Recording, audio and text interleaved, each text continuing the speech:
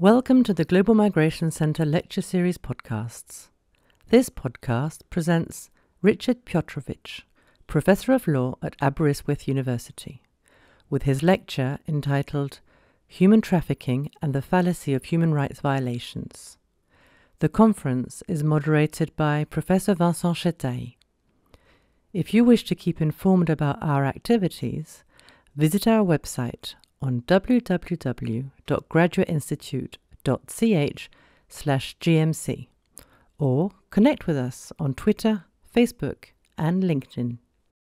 We will continue today our Global Migration Lecture Series that was in fact supposed to take place in last May, and because of COVID-19 we are to cancel and to organize it online.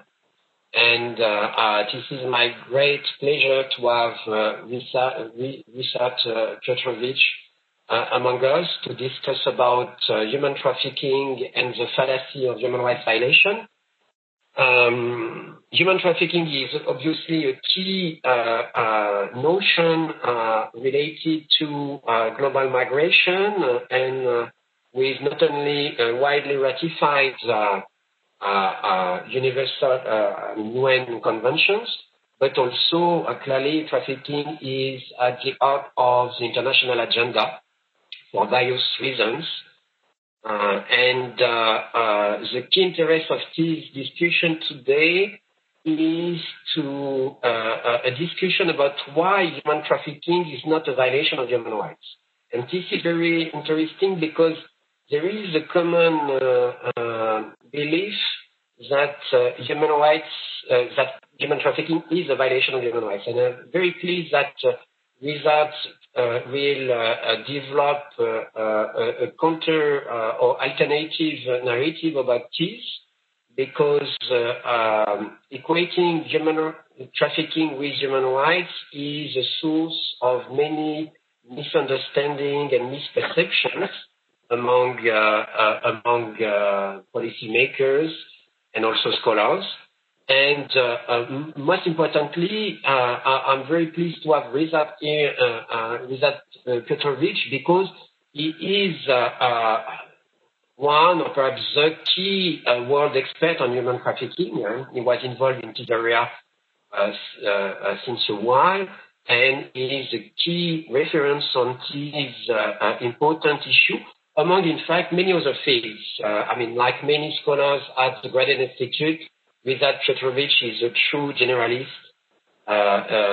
able to, he has done many interesting publications in various fields of international law, so not only human trafficking, but also humanitarian law, for instance, UN law, and many other areas.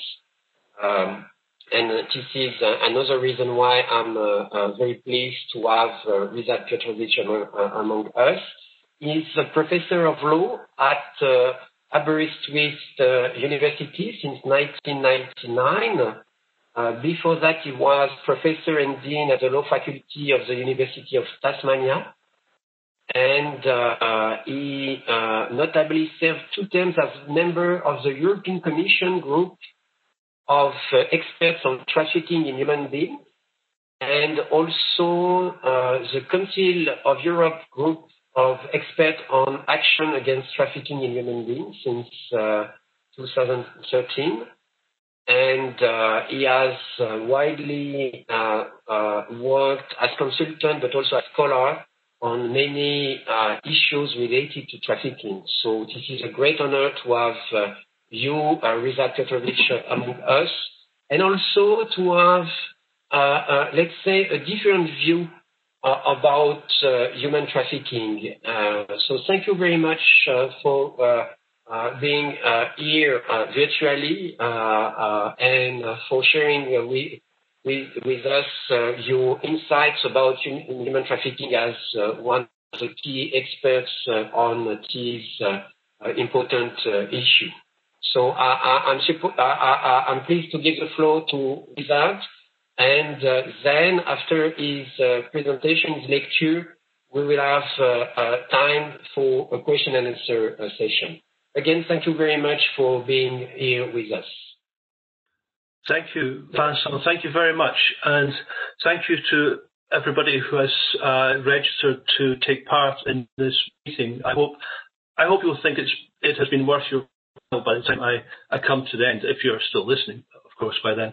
I'm really sorry that I cannot be in Geneva. I should have been giving this talk in Geneva in May, but we all know why that is, and I'm not any worse affected than anybody else. In some ways, I'm probably better off, but it's still frustrating. And one of the reasons it's frustrating is I like to see my audience. I like to see the hatred or the approval in their eyes. And of course, I can't see anything. I can see Vincent in the little corner of my screen, but that's it.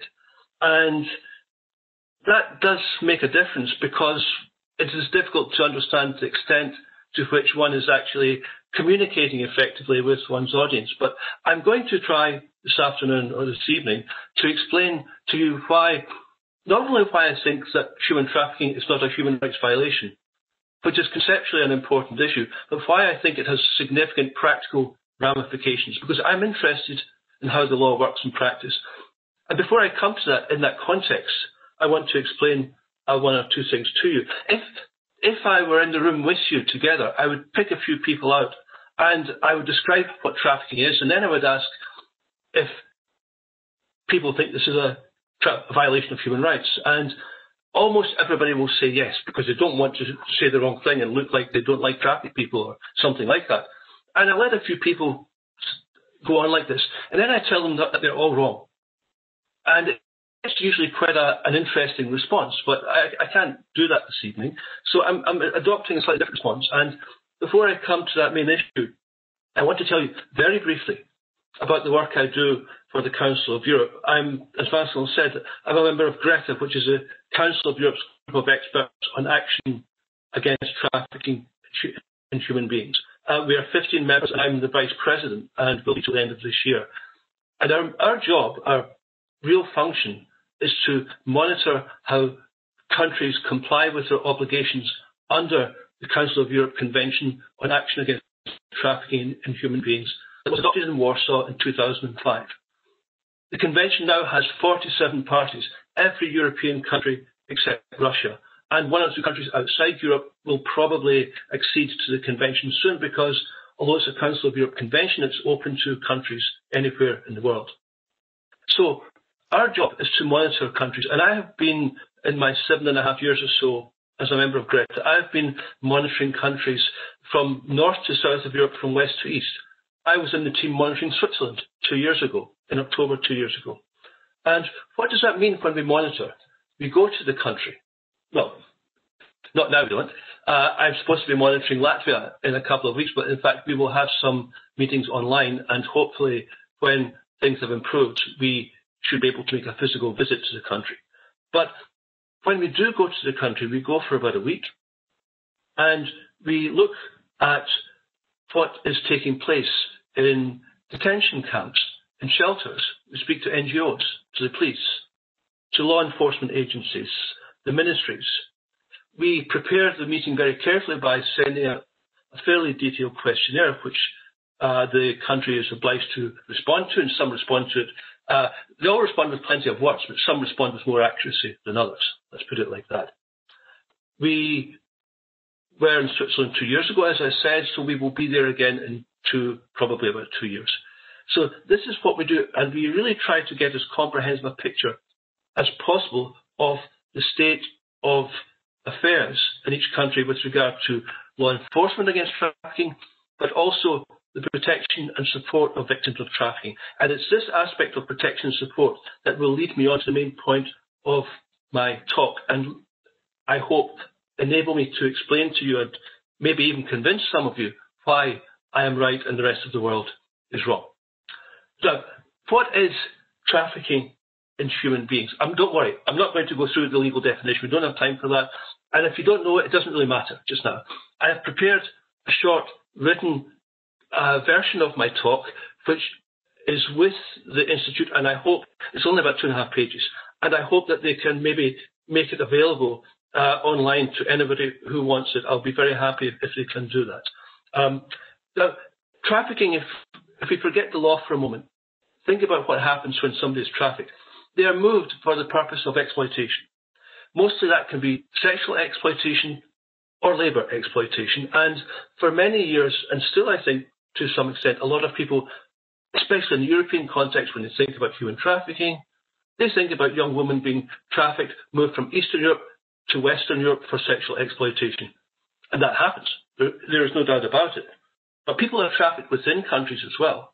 We have had a number of significant criminal trials in the United Kingdom, specifically in England in the last few years, of young English women being trafficked for sexual exploitation by British men of South Asian origin.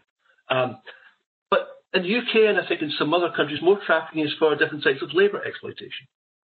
You can get your car washed, they call it hand car wash, for £5 in the UK. Now, that's about €6.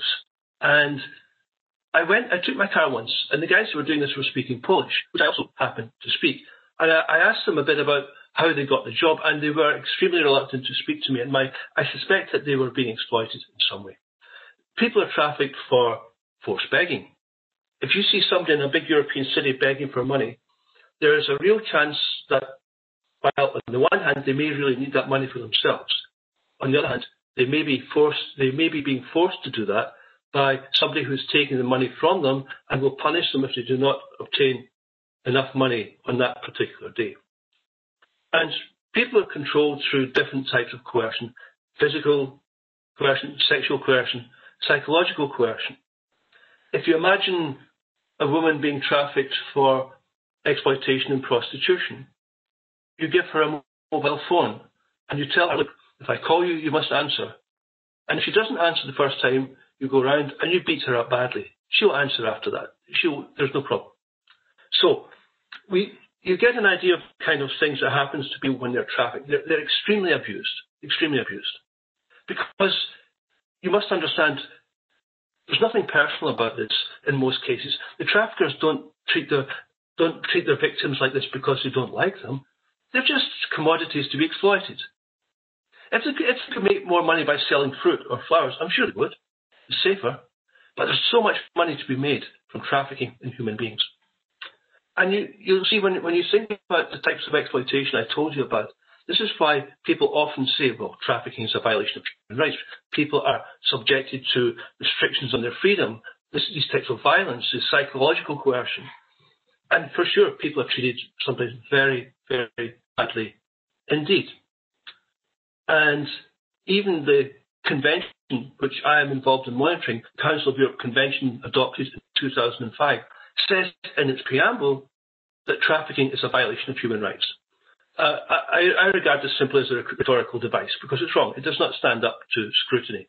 And that's what I'm going to do now. I'm going to scrutinize this claim that trafficking is a violation of human rights. Think about it this way. Why do people talk about trafficking as a violation of human rights? But they won't generally talk about murder or rape or theft as a violation of human rights. What is so special about human trafficking? Where has this come from? And it's very interesting because if you think again about what happens when a person is trafficked, who is doing the trafficking? Human beings are doing the trafficking.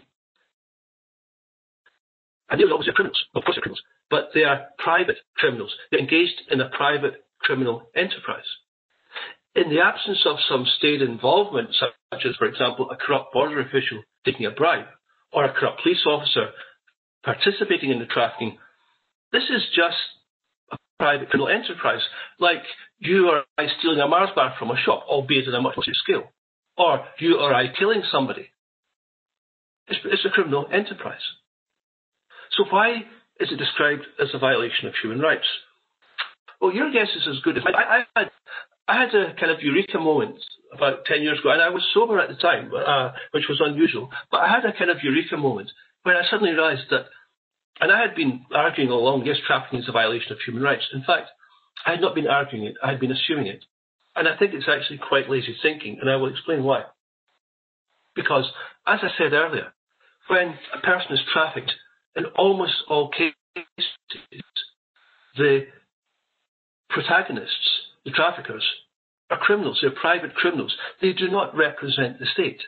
Now, my view of human rights is that there are human rights duties owed by the state to those people within its jurisdiction. That is what is clearly the case under the European Convention on Human Rights, Article 4 of which prohibits trafficking. Trafficking isn't specifically mentioned, but we know since 2010 that the prohibition of slavery, forced labour and servitude includes trafficking. So, the Council of Europe Convention on Action Against Trafficking in Human Beings establishes obligations for states, not for criminals. I mean, you could try to establish obligations for criminals, but they will ignore them. Human rights treaties contain duties owed by states. They always have, since the rapid expansion of human rights instruments that were adopted after World War II. We talk all the time about duties owed by the state to address this imbalance of power between the state and the individual.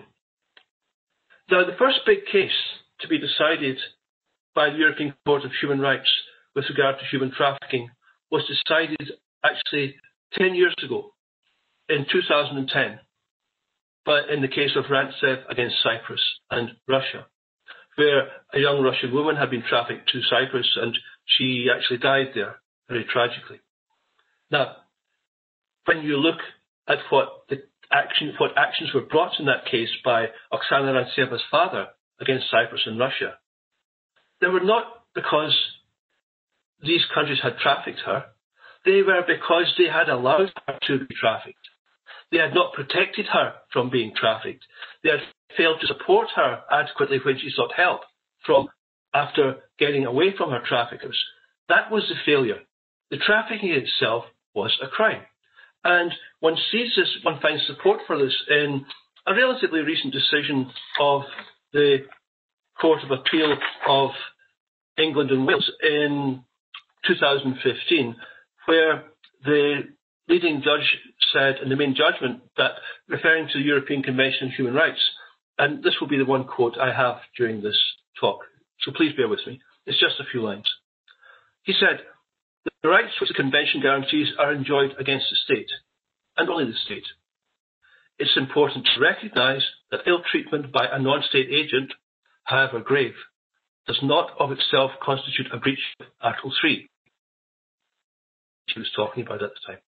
This is sometimes glossed over in the language of the cases. Likewise, a killing does not of itself violate Article 2, nor an act of enslavement Article 4, if it is not perpetrated by an agent of the state. But it is surely inherent in the Convention's purpose that the state is to protect persons within its jurisdiction against such brutalities, whoever inflicts them."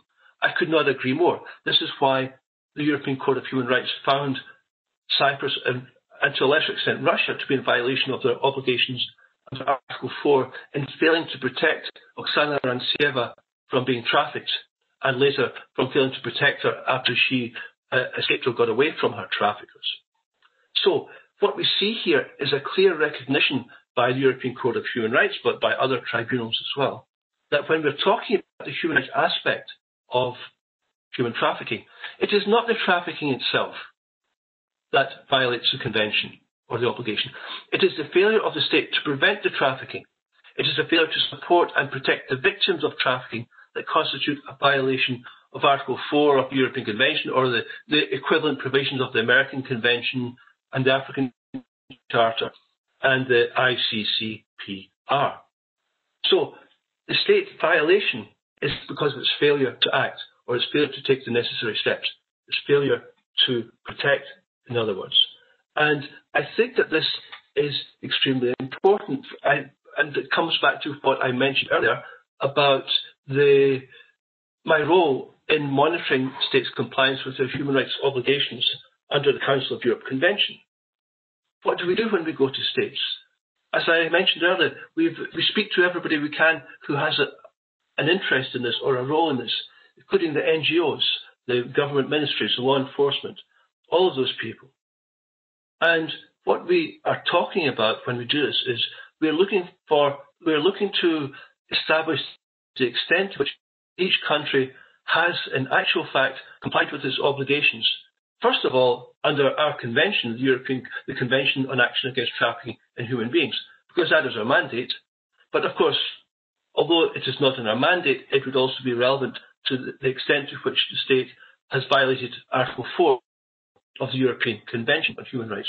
So all the time when we're looking for violations, we're looking at behaviour of the state, not of the traffickers. The traffickers are criminals, and I should say that not all of my colleagues in Greta agree with my analysis, but they all accept that when we go to monitor a country, when we visit that country, we are looking at the behaviour of the state, not of the traffickers. And for me, this is a very, very important distinction to make. So what I'm doing here is I'm explaining to you conceptually why I think this is important. We need to understand where the human rights violation is actually taking place.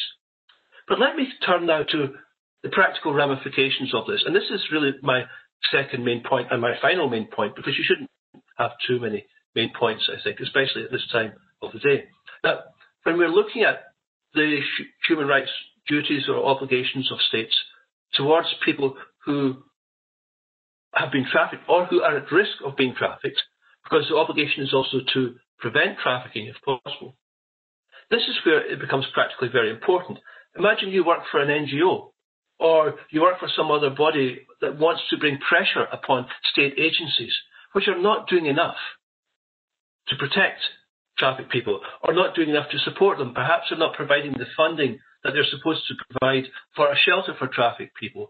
Perhaps the vice squad or the police dealing with trafficking are not given enough resources to do their job properly, because of course there's always competing demands for resources. Maybe, in fact, the law of the particular country is not consistent with the country's obligations under the Council of Europe Convention, or in some cases, the relevant European Union law as well. All of these can lead to human rights violations by the state, because it is not formally somebody's in compliance, or in real terms it is not in compliance, and trafficked people are not being adequately protected, or they're not being adequately supported, or the trafficking is not being prevented, but it could and should be prevented. Now, of course, I'm not saying there's an absolute obligation upon the state to prevent trafficking. We all know from the case law of the European Court of Human Rights in Strasbourg that there is never an absolute obligation upon the state. That is not realistic, nor fair, nor reasonable. But the state does have an obligation to do what it reasonably can to give full effect to its obligations under the Convention, whichever obligations these are. And here, of course, I'm speaking about Article 4.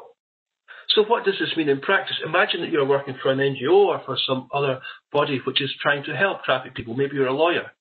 You want the state to comply with its obligations. You don't go to the traffickers. You go to the state and you say, you are in violation of this provision of the Council of Europe Convention, or that provision of the Council of Europe Convention, or some other instrument. You might even cite Article 4 of the European Convention on Human Rights, but the advantage of the Council of Europe Convention is that it contains much more detailed provisions on the extent of and scope of states' obligations to assist and protect trafficked people or to prevent them from being trafficked in the future. So these are the practical ramifications of understanding where the human rights obligations lie. If I were a government lawyer, I would laugh my head off at somebody who came and spoke to me about trafficking being a violation of human rights. I would let them go on believing that, because as long as they're doing that, they are not really explaining to me where my obligations are and trying to pin me down to adhere to or to comply with my obligations. And it goes further than the issue of support and protection within the state. Those of you who are interested in refugee law or the law of international protection, please think about this point. Many trafficked people are trafficked to other countries. Many trafficked people are at risk of being trafficked to other countries for sexual or labour exploitation.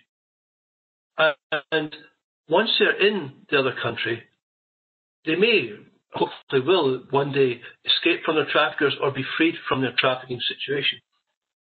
But they might well be a foreigner in that country. They might be from a non-EU country, and in an EU country. My point is, they might not have any rights to remain in that country beyond perhaps a limited period while they're assisting with their prosecution. But it may not be safe for them to go back to their home country.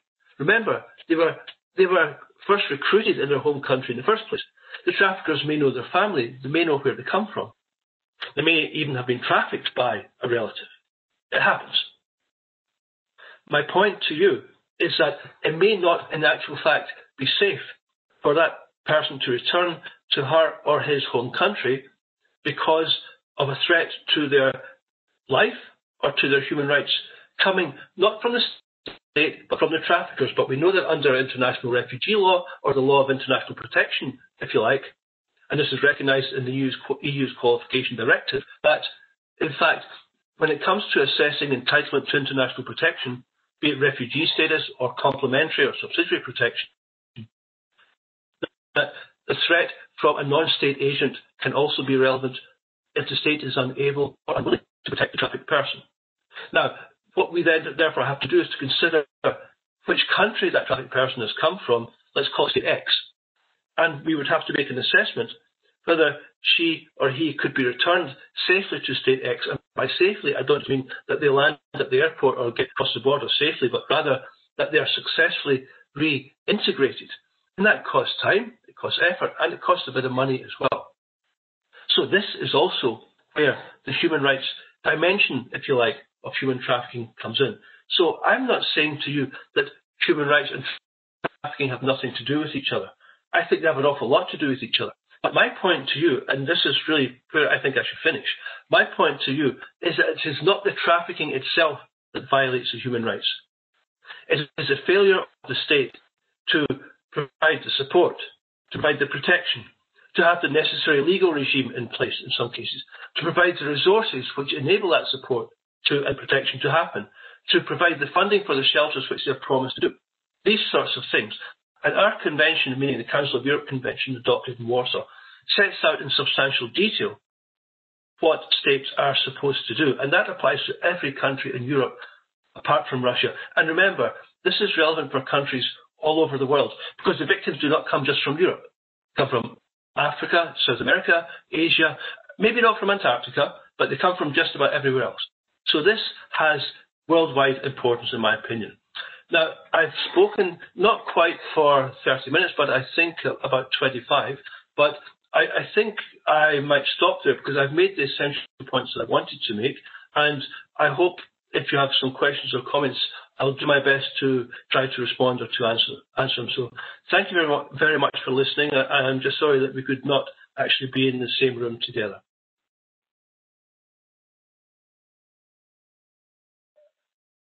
Thank you very much, Ryszard, for your very clear lecture, as usual.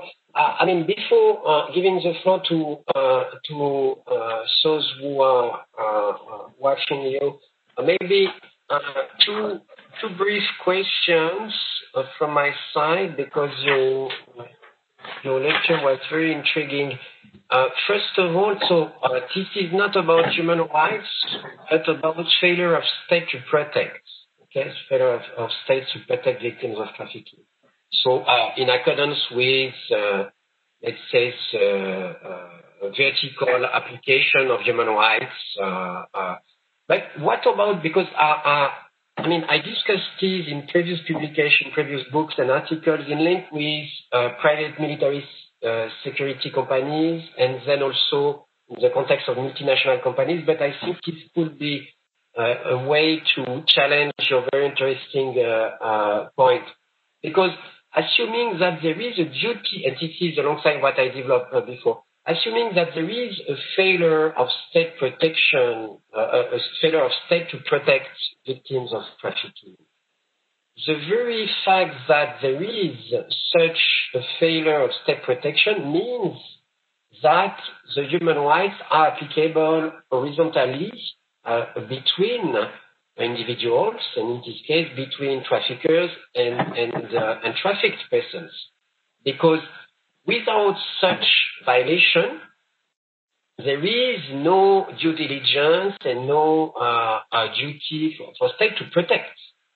So we can counter-argue. I mean, this is very theoretical, and I will come back on more practical question. But from a conceptual perspective, we can argue alongside the duty of due diligence that the failure of state protection requires violation, And because it requires violation, therefore, human rights are plainly applicable between the traffickers and the trafficked persons. This is my first question, quite academic, but still as a way to play the devil advocate in link to your very interesting argument. And my second question is fair state protection of the state of destination or the state of origin. Could we argue, because on the basis of the different examples you gave, I think that it would be also interesting to have your views about not only the failure of the state of destination, because as you mentioned, most trafficked persons in fact are non-nationals and coming from one country to another. So clearly trafficking is a failure of the state of destination as such, the state of the territorial presence. And what about the responsibility of the state of origin? It happens just because what you say. So if you can maybe just share your views. Yes, thank you for those. I will address your first question first and then come to the second one. It seems to me that what you're suggesting with regard to failure of state protection, creating, if you like, a human rights obligation between the trafficker and the victim, amounts to horizontal application of human rights. And if you believe in that, then sure, then everything is a violation of human rights. And I think one diminishes the whole value and importance of human rights. When I steal your Mars bar, I'm violating your human right to property, if I want to be trivial, or when I murder you, not you personally, but somebody else, I'm violating that person's right to life. For sure, I'm taking that person's life. But the European Convention on Human Rights did not place an obligation upon me. It placed an obligation upon states to protect and to ensure protection. So if I do take somebody's life, then, and that is because, for example, of a failure of the police or to provide protection when it would have been reasonable to expect that, then we have not only a crime in my view, but also possibly a human rights violation. If, on the other hand, I'm walking home one night and somebody at random murders me, stabs me, or shoots me to death, then it is very unlikely that one can say that was a violation of human rights, because that can happen anywhere without any fault or lack of due diligence, if you like, on the part of the state. So that would be my response to you. I recognise that we could go on discussing this in more detail, but for me, there's further support from what I said in all of the Article 4 cases at the European Court of Human Rights. They're all about the failure of the state, not about anything that there's the failure of the state to protect traffickers or to protect the victims. That's the human rights aspect for me. If I may move on to your second question, failure by whom? It's very clear to me that if somebody is trafficked from state A to state B, there's potential responsibility in both countries, depending upon what actually happened. Because the person was recruited in state A. One has to look at the circumstances in which she or he was recruited. But, for example, in the case of Rancev against Cyprus and Russia, the claim against Russia was that Russia, as a state of origin, had failed to prevent Oksana Rantseva from being recruited into possible exploitation in Cyprus. So that was the very argument put forward against Russia in that case. So it is very clear to me that when we're looking at somebody who's been trafficked transnationally, we need to consider the possible responsibility of the home state, first of all, for failing to protect this, and this is what has to happen every single time. But then we also have to consider the possible responsibility of the destination country. And I would say at this stage that the fact that somebody is trafficked from, say, country A into country B does not mean that country B is automatically responsible the moment that person has been exploited, because country B might not have had the opportunity to do anything about this. Or they may have good systems in place, but they simply do not identify it.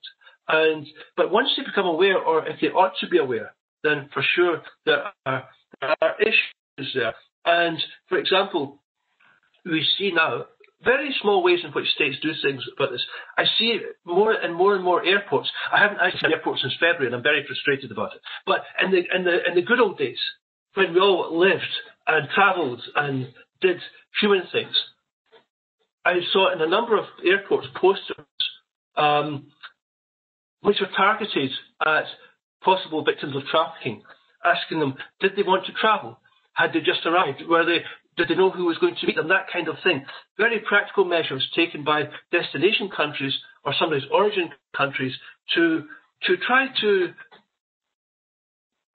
bring in practical measures to try to prevent people being trafficked. I even saw it myself in the gents' toilets in Birmingham Airport. There was a sign up: "Do you want to travel? And if not, call this number and give your location." So this was, for me, in a very small way, the United Kingdom trying to give effect to its obligation to prevent human trafficking, even if the person who designed the poster was not aware that there's an obligation to do so.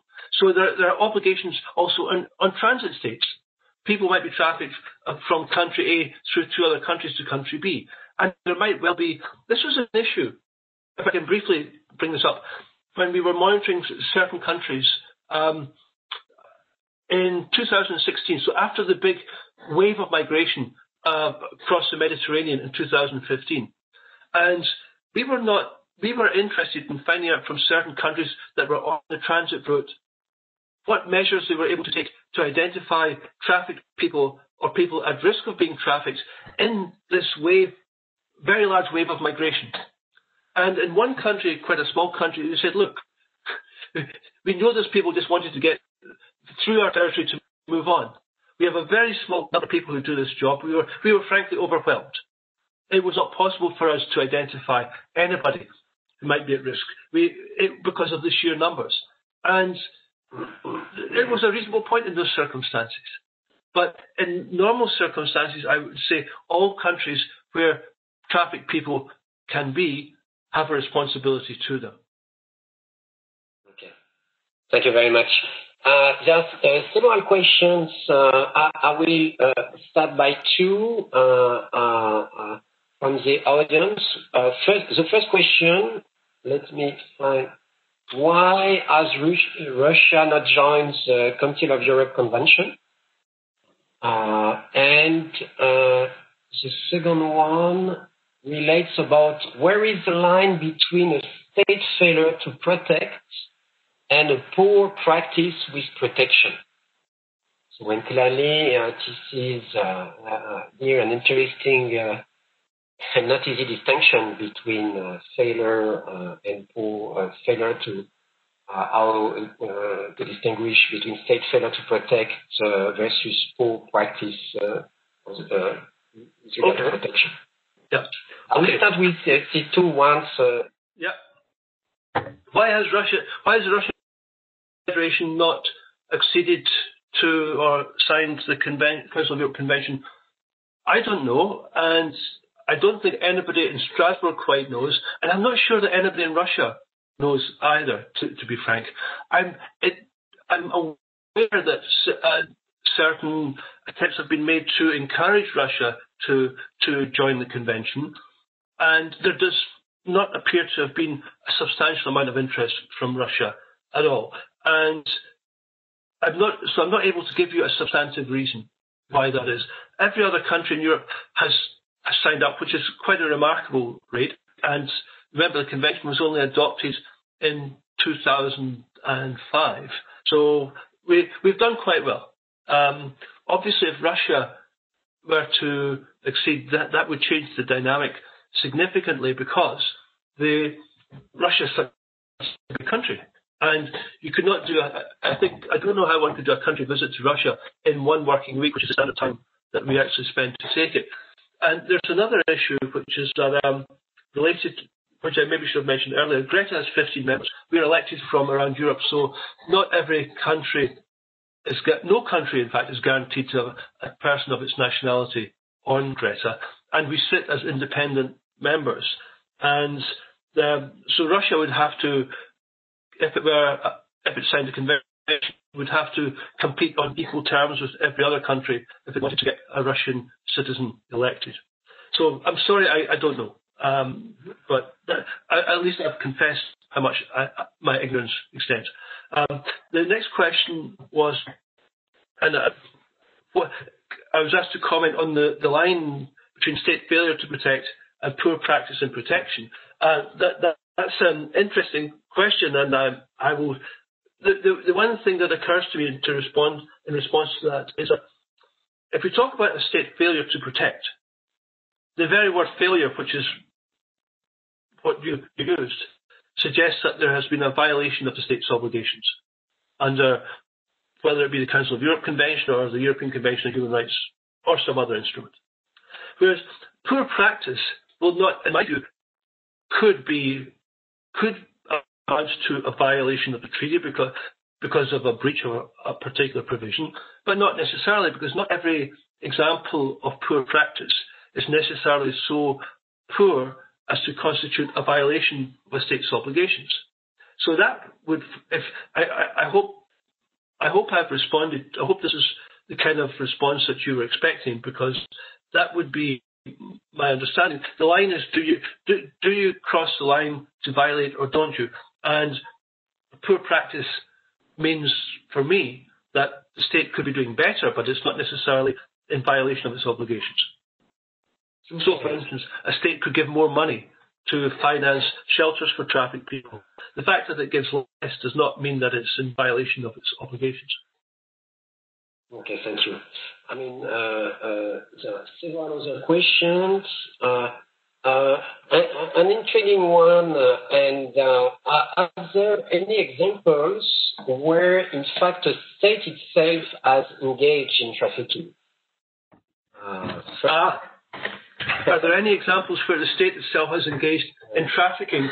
I believe that in the Old Testament there was an issue of the Israelis being trafficked by the Egyptians, but in modern times, that is trafficking. I think Nazi Germany engaged in trafficking, although we didn't have the definition of trafficking during the Second World War that we have today. That was adopted in the year 2000. I think that the Soviet Union engaged in trafficking.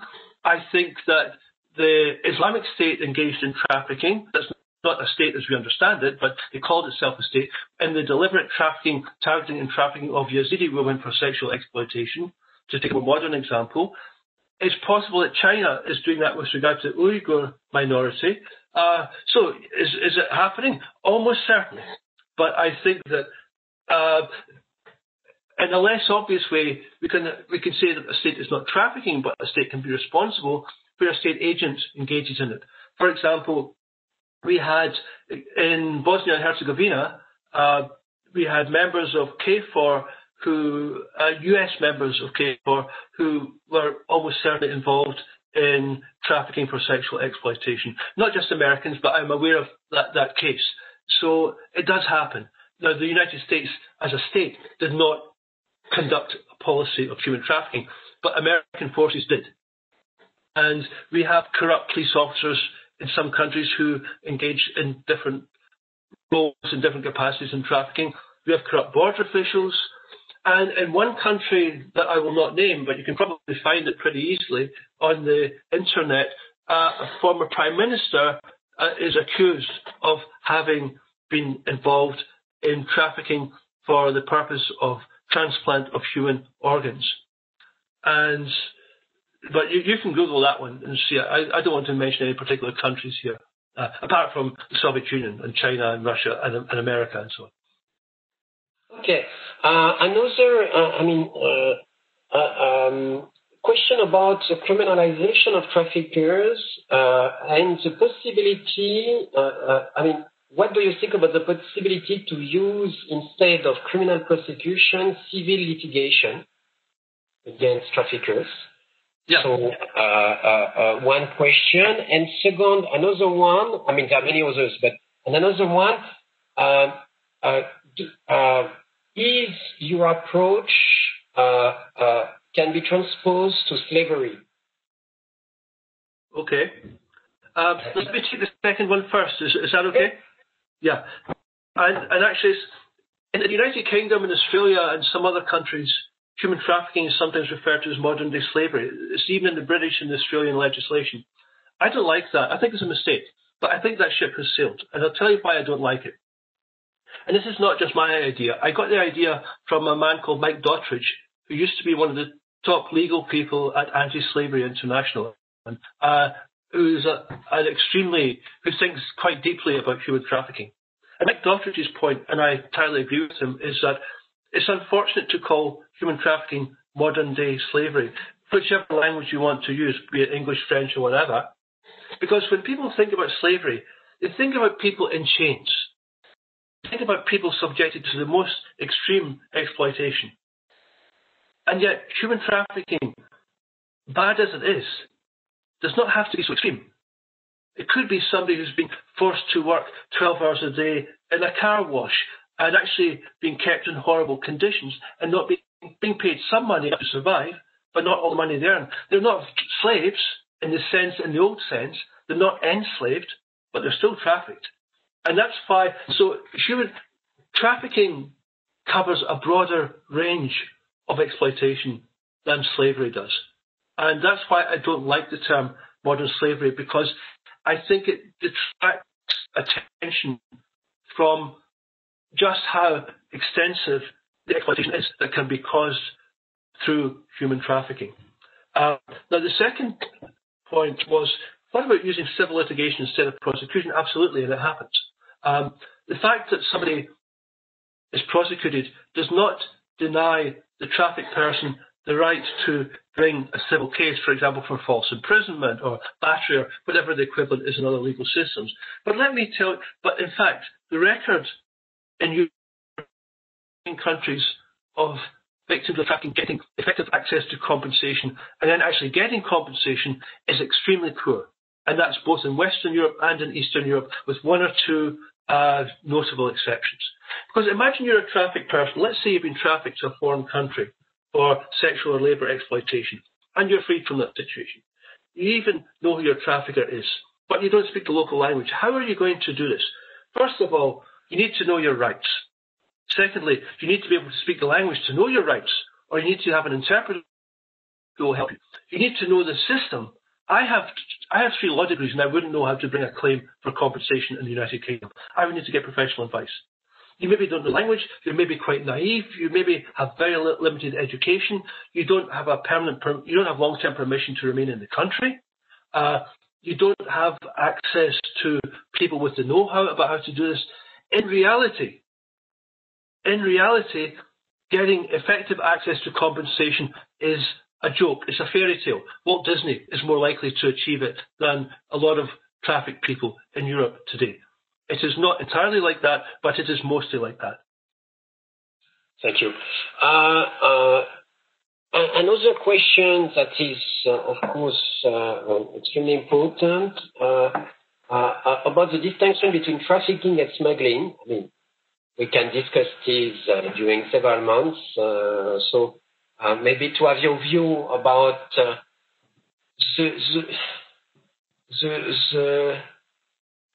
the dividing line, how distinguish the two, and given the close overlapping as a reality as such between smuggling of migrants and trafficking in persons. Yeah, sure. There's a clear legal distinction between trafficking and smuggling, and I will briefly explain what that is, but then I will explain why in reality sometimes it is difficult to make that distinction. First of all, smuggling can only be from one country to another. It has to be international. Trafficking can be within one country. But the core difference is that a person cannot legally consent to being trafficked. They cannot legally consent to that exploitation. Whereas you can consent to be smuggled. If I pay somebody 2,000 or 3,000 euro to get me from Libya across the Mediterranean to Italy, if I do that willingly, maybe I think I have no choice, but I still give the smuggler that money to get me across. And then when I get to Italy, I'm free to go. Well, I've been smuggled. I'm not exploited in the sense that a trafficked person is exploited. However, sometimes somebody who thinks that she or he is being smuggled is in fact being trafficked. So let us say I paid this €3,000 to this person in Libya, and when I get to Italy, I find that I'm not free to go. In fact, some people are waiting for me and a few others, and I'm taking off in a van to work on a tomato farm somewhere in southern Italy, and I'm exploited. So I believed I was being smuggled, but in fact, I'd been trafficked from the very beginning because the apparent smuggler had already organised this. And then, just to complicate things a little bit further, you get some people who really do start off being smuggled, but end up being trafficked. For example, somebody who's being smuggled from sub-Saharan Africa to Libya with the aim to get to Europe. But on the way, somebody kidnaps them, and then they're kept and exploited, they're sexually exploited. That then becomes probably trafficking, although it started off being smuggling. So the two are legally quite different, but they are very close in reality, and they can be confused, or sometimes it can be difficult to tell the difference. And the interesting thing is, when in the year 2000, UN adopted the Convention on Transnational Organised Crime, which nearly every country in the world has ratified or acceded to, at the same time it adopted two protocols. One was on trafficking in human beings, and one was in smuggling in human beings. And they've both attracted very widespread support. The trafficking protocol a bit more than the smuggling one, but both very widespread. No, clearly, and also another difficulty is to have domestic legislation able to do the distinction between the two, because in practice this is not necessarily clear-cut. And even if exploitation is a core content of trafficking, but many smuggled migrants are exploited too. So clearly, the dividing line is quite porous in practice, and has raised a lot of concern. There is a question that about about, so if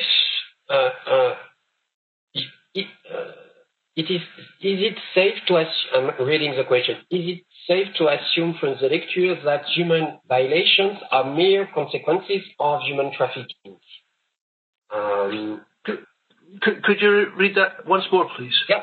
Is it safe to assume from the lecture that human rights violations, are mere consequences of trafficking? So, is it safe to assume from the lecture that human rights violations are mere consequences of trafficking? No, it is not. Human rights violations are, first of all, a cause of trafficking, where a state fails to protect people from being trafficked, where it fails to have in place legislation which adequately criminalises and deters trafficking, where it fails to provide the resources for law enforcement to try to address trafficking, that causes trafficking, or it allows trafficking to happen. So there, in my view, the human rights violation is not the consequence, but the cause, for sure. Can the human rights violation, can we say that a human rights violation is a consequence of somebody being trafficked? Yes. If, for instance, somebody has been trafficked and the person is freed from that situation and the state fails to provide the support and protection it should, including possible international protection, then that can be a human rights violation. Mm-hmm. So once again, I'm coming back to always the failure by the state to do something, or perhaps doing something differently from what it should. That is where we see the human rights violation. Thank you very much for your answer. We can also counter-argue that from the angle of the legal definition of trafficking, forced labor and slavery are human rights violations per se, but I don't want to reopen the debate. This is a very interesting discussion here, and this lecture, just to as a reminder, this lecture has been recorded, and the recording will be available soon. And I will take maybe a last question to finish. Not the most easy one, but I'm reading it. Can the impact of COVID-19 increase human trafficking? Yeah, it's a very important question, actually. And the body of which I'm Vice President, Greta, actually has published a statement on the increased risks for people of being trafficked because of COVID-19. And we are not the only ones to have done so. But there's widespread recognition that this COVID-19 can cause increased risks for some trafficked people. Why? Well, imagine there's much less movement just now. There's lockdowns, so there's less scope for people who are in certain traffic situations to be spotted. Let us say, for example, you've been trafficked for exploitation as domestic labour. You're maybe even more enclosed than you were before. You're not able to go out. So there's that kind of risk. The labour inspectorates are not able to do their job as easily, so they're less likely to find trafficked people exploited in the work situation. Medical staff are not always able to work as easily as they can, and they might not traffic people who have been injured or who are ill might not be brought to them. And these are people who might identify somebody who has been trafficked. There are many ways in which this is problematic. There's one way, in my view, which doesn't often get mentioned, where the trafficking might have been for some time inhibited by the lockdown in March, which occurred in most of Europe. Later in the UK and other places, which can be seen from the incompetence with which it has been handled in the United Kingdom. But arguably, the lockdown made it more difficult to actually transfer or transport some people for exploitation because borders were closed. Of course, people could be exploited within their own country, but even within a lot of countries, travel was severely restricted. Where I live in Wales, in the whole of Wales, which is about the size of Latvia, and it's about 3 million people, for a long time, nobody was supposed to go more than about 8 kilometres from where they lived. Now, in a big city, you can still do quite a lot within 8 kilometres, but in a rural area, you're much more restricted. And people are trafficked for exploitation, for example, in agriculture. So COVID-19 has had potentially, I think, a very significant impact. I'm not aware of any studies yet which have already been able to measure that, but I'm sure that they will be produced in due course. So your question, thank you whoever asked that. It's a very interesting and a very relevant question. Thank you. Thank you very much. I have to stop now and thank you warmly about your presentation. I really hope that we will have an occasion in the post-COVID-19 world to see you in person and to have a conference in person here at Geneva. Thank you again for your very interesting, intriguing lecture. It is always a pleasure to have you. And we will share also the record, but also with your permission, the short text you have prepared, if we can also put it on your website, it will be great, because there is a need of evidence-based knowledge in this area that is a reality, that is not only a sad reality, but also at the heart of many ambiguities and difficulties of the migration process also, more generally, and the notion of forced labor also. So thank you very much, Ryszard Piotrowicz. Thank you again, and I will be very pleased to see you in person. Thank you. Thank you very much once again for the opportunity, for giving me the opportunity to speak to you and to the audience this evening from my house, but in Geneva. And I've enjoyed it very much, and I very much appreciate the questions and the comments that came from the audience, and I'll be delighted if you wish to make the text that I sent you available. Thank you. Excellent. Thank you very much.